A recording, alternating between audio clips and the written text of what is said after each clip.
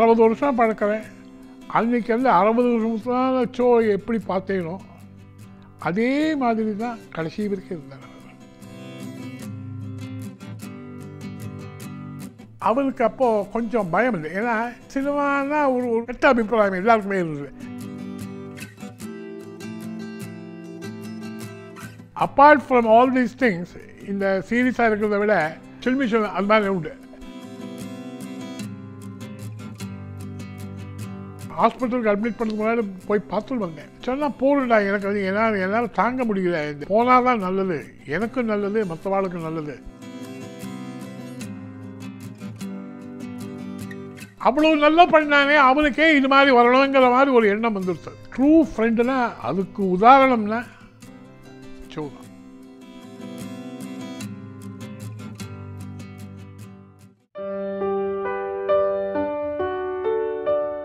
எனக்கும் ஷோவுக்கும் பழக்கம் ஏற்பட்ட காரணம் எப்போன்னா, நான் அவருடைய brother, another friend of mine by name D Narayanaswamy, who is presently in Bangalore. நாங்கள்லாம் விவேகானந்தா காலேஜில் படிச்சுட்டு இருந்தோம். அப்போவே ட்ராமேட்டிக் காம்படிஷன்லாம் அங்கே பார்ட்டிசிபேட் பண்ணுவோம். ஷோவை அப்ரோச் பண்ணும்போது அவன் எங்களுக்காக இந்த ஸ்மால் ஸ்கிட் எழுதி கொடுத்தான். டாக்டர் வேஷதாரின்னு ஒரு 20 minutes ஸ்கிட்டு, இன்னொன்று கோர கொலைன்னு சொல்லிட்டு அது ஒரு ½ an hour ஸ்கிரிப்ட் எழுதி கொடுத்தான். அந்த 2 ட்ராமாவுமே was a grand success. 20 minutes it was appreciated by one and all. அந்த ட்ராமாவும் போது ஷோ வந்து சைடு எங்களுக்கு அவ்வளோ பரிச்சயம் கிடையாது. ஸ்டேஜ் பக்கத்தில் இருந்து அவனோட ஒவ்வொரு ஜோக்கும் எப்படி எடுக்கிறதுன்னு பார்த்து வச்சுட்டு இருப்பான். 1 2 3 4 5 கவுண்ட் பண்ணிகிட்டே இருப்பான் அந்த ஜோக்ஸ் எல்லாம். ஸோ இது ஆன பிறகு நாங்கள் என்ன பண்ணோம், ஆரம்பித்த பிறகு அதில் வந்து முதல்ல கல்யாணின்னு ஒரு ட்ராமா போட்டோம். அதில் ஒரு பிரின்சிபல் கேரக்டர் ஒருத்தர் பண்ணிட்டு இருந்தார். அவருக்கு திடீர்னு உடம்பு சரியில்லாமல் போயிடுது. ஸோ எங்களுக்கு என்ன பண்ணுறதுன்னு தெரியல. ஷோ கேட்டோன்னே ஷோ இம்மிடியட்டாக அக்செப்டட். வழக்கமாக அப்போது இந்த 23வது சீனில் இந்த சுந்தரத்துக்கும் நரசிம்மனுக்கும் நல்ல பேர். ஆனால் நாங்கள் போட்ட போது அன்றைக்கி ஷோ ஸ்கோர் அவள் 2 பேருமே இல்லை, இறந்தாலுமே தெரியல, அப்படி ஒரு பர்ஃபார்மன்ஸ் கொடுத்தான். அதுதான் ஷோவோட எனக்கு தெரிஞ்ச வரைக்கும் ஃபஸ்ட்டு என்ட்ரி இன்டு ட்ராமா. அதுக்கப்புறம் வந்து தேன்மொழியாள்னு ஒரு ட்ராமா போட்டோம். பிளே ரொம்ப நல்லா இருந்தது. ஷோ என்ன பண்ணால் அந்த நடராஜனை கூப்பிட்டு இது மாதிரி மரியாதை எனக்கு ஒரு ரோல் எழுது, இல்லைன்னா அவன் வந்து you will face the consequence பயமுறுத்தினான். அவன் பயந்துட்டு ஷோன்னு ஒரு கேரக்டர்னே எழுதினான். அதுலேருந்து தான் ஷோ ரொம்ப பிரபலமான அந்த இது ஆன பிறகு தென் ஷோ வந்து சரி நம்ம ரைட்டிங்க்கும் ட்ரை பண்ணால் என்னன்னு சொல்லிட்டு முதல் பிளே ஒன்று எழுதினான். ரொம்ப நல்லா போச்சு. அது வரைக்கும் எங்கள் ட்ரூப்பை பற்றி மற்ற வாழ்க்கைகள் தெரியாது. நாங்கள் போட்டிருந்த காலத்தில் அதாவது 1961 62 நினைக்கிறேன். அப்போ வரையும் பெரிய ஜாம்பமானங்களாக இருந்தாங்க. ஸோ அந்த மாதிரி நாங்கள் ஒரு யங்ஸ்டர்ஸ், நாங்கள் அப்போ தான் முதல்ல என்டர் பண்ணுறோம் இது மாதிரி ஸ்டேஜ் ட்ராமாஸுக்கு. எங்கள் பிளே வந்து ரொம்ப அப்ரிஷியேட் பண்ணேன். ஸோ இன்ஃபேக்ட் நாங்கள் வந்து 1966 1999 வரைக்கும் குடிக்கிட்டு பிறந்தோம். அதுக்கப்புறம் நெக்ஸ்ட் என்னென்னா துக்ளக் வந்து ஃபேமஸ் ஆகிடுது. முகமது பின் துக்ளக் கிட்டத்தட்ட ஒரு 300 வாட்டி போட்டிருப்போம். அது வந்த உடனே ஒரு மேகசின் ஆரம்பிக்கலாமான்னு சொல்லிட்டு ஷோக்கு ஒரு ஐடியா கிடச்சிது. ஏன்னா இது மாதிரி ஒரு மேகசின் ஆரம்பிக்கலான்னு இருக்கேன், என்ன ஃபீல் பண்ணுறேன் அப்படின்னு கேட்டான். பண்ணிட்டு வம்புக்கு இருக்காது, உனக்கு வந்து ஜேர்னலிசத்தை பற்றி ஒன்றும் தெரியாது, இதோ ட்ராமா எழுதிவிட்டேன், ஜேர்னலிசம்னா அதுக்கு ஒரு தனி ஆற்றணும் வேணாண்டான்னு சொல்லி டிஸ்கரேஜ் பண்ணிடும். பட் அவன் இன்னும் he had some full confidence. ஹிந்துவில் ஒரு அட்வர்டைஸ்மெண்ட் கொடுத்தான். அன்பார்ந்த வாசகர்களே, நான் இது மாதிரி ஒரு துக்ளக்கு ஒரு மேகசின் ஆரம்பிக்கலான்னு இருக்கேன், நான் எழுதினா அந்த மேகசின் நடத்தினேன்னா நீங்கள்லாம் படிப்பேடா, நீங்கள்லாம் வாங்குவேடா அப்படின்னு சொல்லி கேட்டான். யூ ஓன்ட் பிலீவ், அப்படி ஒரு ரெஸ்பான்ஸ் இருக்குது. அவ்வளோ லட்சோபலட்ச ஜனங்கள் அதுக்கு பதில் போட்டா. இல்லை யார் ஆரம்பிக்கிறது எப்படி, எல்லாரும் வந்து ஒரு பிரிண்டிங் ப்ரெஸ் வேணும், somebody to backup. Ananda Vikatan Balasubramaniam SS Balasubramaniam Sun he came forward, நீங்கள் ஆரம்பிங்க சார், நாங்கள் எல்லா ஹெல்ப் கொடுக்குறோம் சொல்லிட்டு ஆனந்த விகடன் ப்ரெஸ்ஸு தான் முதல்ல பப்ளிஷ்லாம் பண்ணிடலாம். பொலிட்டிக்கல் மேகசின் மாதிரி அது ஒரு புது ஆங்கிளில் எல்லாம் இருந்தது. அதனால் பீப்புள் ஸ்டார்ட் லைக்கிங் இட்டு வாங்க ஆரம்பித்தா. ஜேர்னலிசம் ரொம்ப பாப்புலர் ஆன பிறகு தென் பாலிட்டிக்ஸில் he starts involving himself. So அதாவது ஒவ்வொன்றும் ஒரு ஸ்டெப் பை ஸ்டெப்பு. முதல்ல வந்து லா காலேஜில் படித்தான், அப்புறம் டிடிகே, அப்புறம் லாயராக கொஞ்ச நாள் இருந்தான், அப்புறம் டிடிகேமில் லீகல் அட்வைஸில் இருந்தான். அதுக்கப்புறம் ட்ராமா வந்தது. ட்ராமா வந்த பிறகு மேகசின் வந்தது.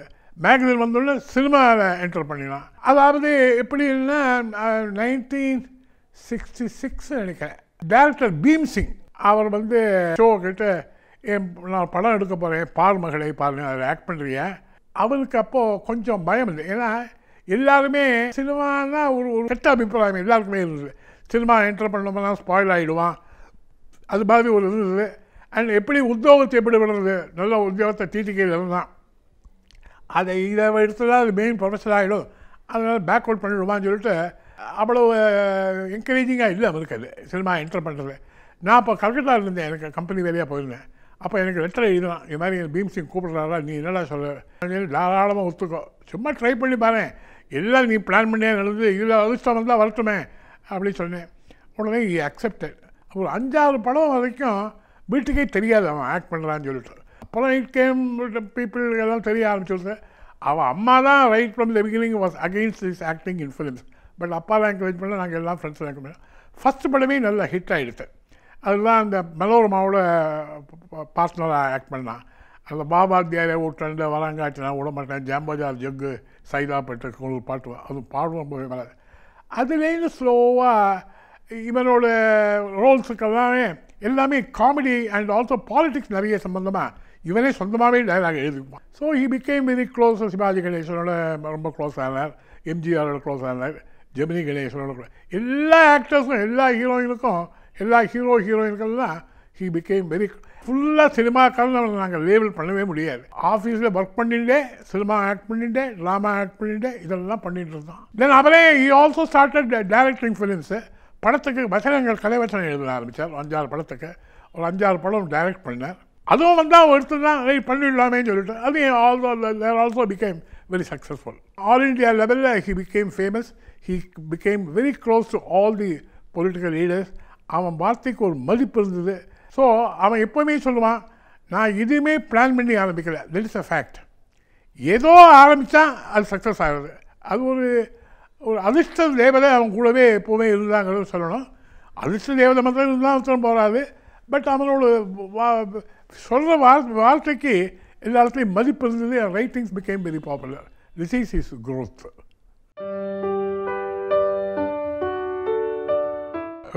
அதாவது apart from all these things, இந்த சீரியஸாக இருக்கிறத விட சில தருணங்கள் எப்படின்னா அது மாதிரி உண்டு. மதுரை சோமுவுக்கு பெரிய ரசிகர். நானும் அவரும் சோவும் ஒரு கச்சேரிக்கு போயிருந்தோம். ஃப்ரண்ட் ரோவில் உட்காந்து அண்ணாமலை மன்றத்தில். மதுரை சோவும் ஷோ பார்த்தா ரொம்ப சந்தோஷப்பட்டார். நல்ல உற்சாகமாக நல்லாவே பாடுவார், உற்சாகமாக பாடினார். ஒரு 10-15 நிமிஷம் ஓஹோன்னு பாடினார். அந்த சமயத்தில் ஷோவுக்கு அவசரமாக பாத்ரூம் போக வேண்டியதாக போச்சு. பாதியிலே எழுந்து போனால் அசிங்கமாக போச்சுன்னு சொல்லிட்டு ஷோ அப்படியே இப்படி என்ன பண்ணுறதுன்னு தெரியாமல் முடிச்சுருந்தேன். நான் பக்கத்தில் உட்காந்துருந்தேன்.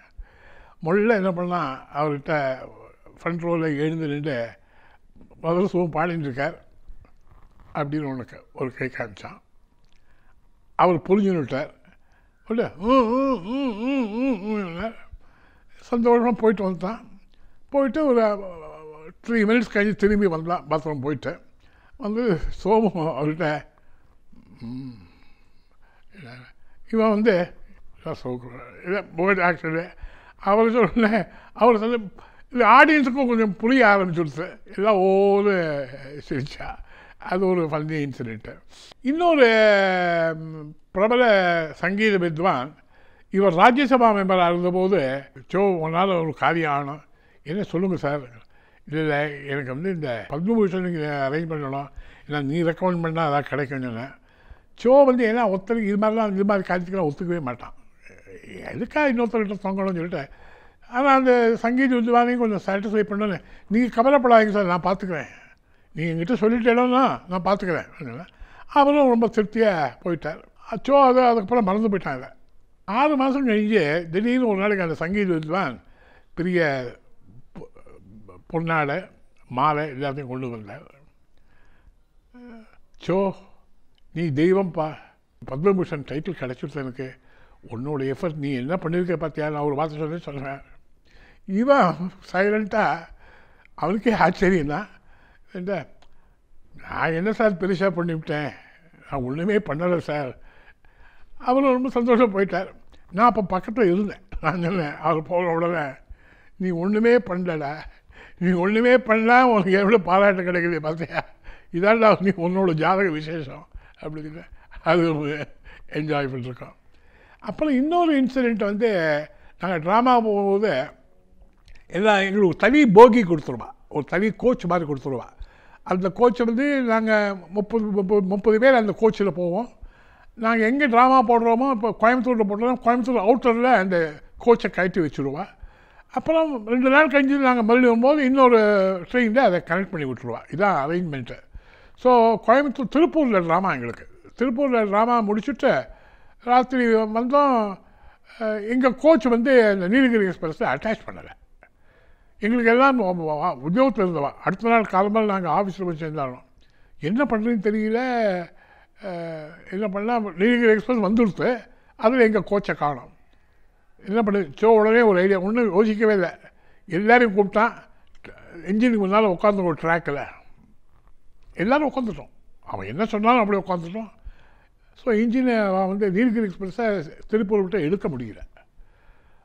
கார்டு வந்தார், சூப்பரண்டன் வந்தார், எல்லோரும் சொன்னால் நாங்கள் எங்களுக்கு தெரியாது, எங்களுக்கு வந்து நீங்கள் அடுத்த ட்ரெயின் என்ன இருக்கோ அதில் நீங்கள் அந்த கோச் அட்டாச் பண்ண, இல்லை வேறு இந்த ட்ரெயின்லேயே எங்களுக்கு அக்காமடேஷன் கொடுங்க.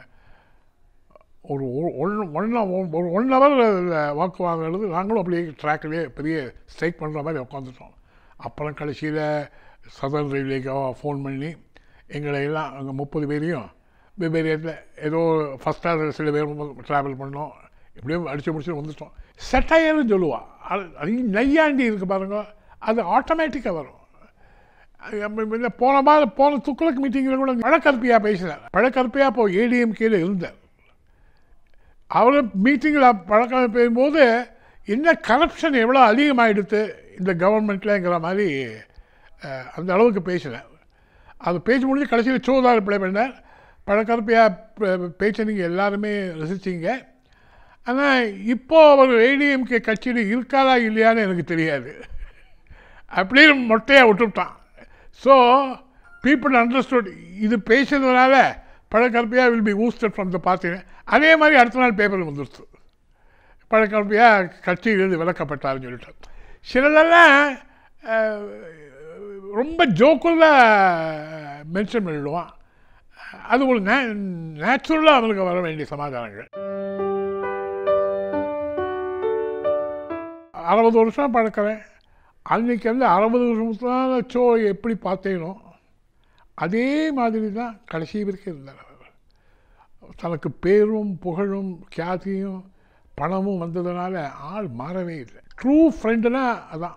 சமஸ்கிருதத்தில் என்ன சொல்கிறாங்கன்னா, உத்தரே விசனே செய்வா துர்பிட்சே ராஷ்டிர விப்ளவே ராஜத்வாரே ஸ்மசானேவா எஸ்திஷ்டதி சபாந்தவக. யார் ரியல் ஃப்ரெண்டு லைஃப்பில்? அதுக்கு உதாரணம்னா ஷோ தான். அடித்து எங்கே கொடுத்தா அடித்து சொல்லுமே. அது போனது எங்களுக்கு. நான் சொல்கிறேன், நாங்கள் இவ்வளோ தூரம் பண்ணியிருக்கோம். நினச்சி இப்போ நேற்றுக்குமே காலம்பரம் வீட்டிலேருந்து சாயங்காலம் வரைக்கும் இருந்தேன். அதே தாட்ஸ் தான் திருப்பி அவனை பற்றி தான் வந்துட்டுருக்கு. It's very difficult for close friends like us to get over this. அவ்வளோ நல்லா பண்ணானே, அவனுக்கே இது மாதிரி வரணுங்கிற மாதிரி ஒரு எண்ணம் வந்துடுச்சு. ஒரு வருஷம் ஆல்மோஸ்ட் 1 இயர் அவன் போராடின்னு இருக்கான். அதுக்கப்புறம் கடைசியில் ஒரு ஹாஸ்பிட்டலுக்கு அட்மிட் பண்ணுறதுக்கு முன்னாடி போய் பார்த்துட்டு வந்தேன். பர்சனலாக போய் பேசிட்டு வந்தேன். சொன்னால் போடுடா, எனக்கு வந்து என்னால் தாங்க முடியல, இந்த வேதனை என்னால் தாங்க முடியல. நான் போனால் தான் நல்லது, எனக்கும் நல்லது, மற்றவாளுக்கும் நல்லது. நான் இருந்தது பாரமாக இருக்கேன் அந்த அளவுக்கு. ஏன்னா ஒன்றும் ஹீ குட் நாட் மூவ். படுக்கையே படுத்துருந்தான். இவ்வளோ ஒரு கரேஜஸ் பர்சன். அவனுக்கு ஏன் இது மாதிரி வரணும்? எவ்வளோ கெட்ட பேர் நிறைய பேர் இருக்கா, அவள்லாம் நல்லா வாழ்ந்துட்டு இருக்கா. இவனுக்கு ஏன் இப்படி வரணுங்கிறது தான் தோன்றுறது. என்ன பண்ண முடியும்? நேச்சருக்கு அகெயின்ஸ்டாக ஒன்றும் முடியாது. ஒருத்தன் பிறந்தா சாகு நிச்சயம்தான், இல்லைன்னு இல்லை. அது பீஸ்ஃபுல்லாக இருக்கலாமே. ஒருத்தரும் 200 வருஷம் இருக்க போகிறதில்லை. அவனுக்கே ஆண்டவன் என்னைக்கு நீ பிறந்தியோ, உலகத்தில் பிறந்தியோ, அன்றைக்கே எழுத்துட்டான் தலையில், நீ இன்றைக்கி தான் போகணும்னு சொல்லிட்டு. அது வரைக்கும் எல்லாருக்கும் ஹெல்ப்ஃபுல்லாக இருந்திருக்கான், பண்ணிருக்கான். கடைசியில் ஏன் இப்படி அவஸ்தை பண்ணேங்கிற ஒரு அந்த மன வருத்தம் இன்னும் அப்படியே இருந்துருக்கு. இப்போ ஜெயலலிதா அம்மா போனாங்க. அவங்களும் ஒரு லேடியாக இருந்து எல்லாத்தையும் அது எதிர்நீச்சல் போட்டு சக்ஸஸ்ஃபுல்.